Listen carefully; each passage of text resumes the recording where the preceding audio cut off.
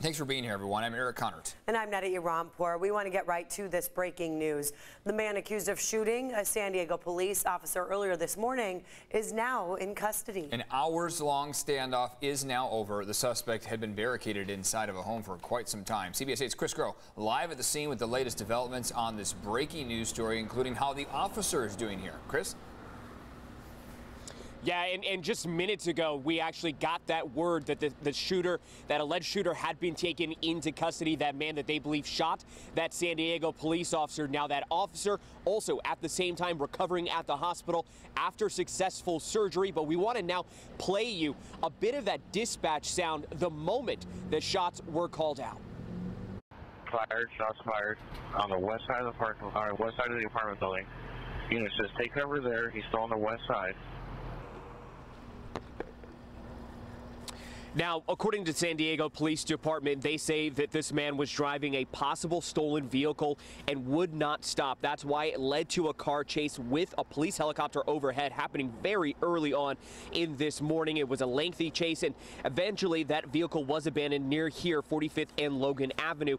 And now around 1:30 in the morning, the driver got out of the vehicle. That's when those shots were fired that you just heard there being reported on that dispatch radio. That person then ran into what's kind of being described as a detached townhome here in this area and went ahead and holed himself in there, and that's what led to that hours-long standoff. Now, what we're being told about the arrest so far is that several non-lethal tactics were used to get this person out, that at no point did officers fire their weapons. However, again, this investigation still very much early on in its lifespan right now. We do know that flashbangs were used. We heard those. We even believe that a canine may have been used as well, too.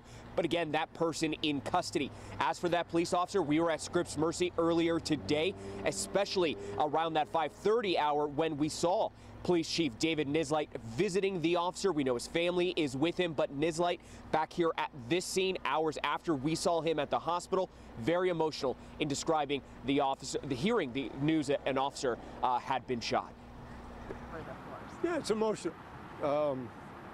You know, these officers go out every single day and risk their lives for strangers. And yeah, I got a call probably about a little before 1:30 this morning that I had an officer down. And coming up through a law enforcement family, having a son on this department, it hurts. It's, I'm blessed that he's stable. He will survive this incident. Blessed that his family's with him, but it's difficult. Now, here's also, again, some of that video there of Chief Nislight there arriving at Scripps Mercy Hospital and then eventually leaving to get to the scene here where he was able to give that briefing that you just heard from. But as for the briefing that we just received from the public information officer here on scene shortly after that arrest was made, we're being told that no identifying information about this person is being released at this time. So we don't know their name. We don't know how old they could be, or kind of, again, any of those normal descriptions that normally come out shortly after an arrest has been made. We're told that the investigation is still very early on right now. We're waiting to see if they are possibly getting medical treatment right now, especially if a canine was used. We're waiting on those details right now, like we know many of you at home are as well, too. So continue to stay with CBS 8 as we wait for more of this story to develop, and you can always check for updates on CBS8.com.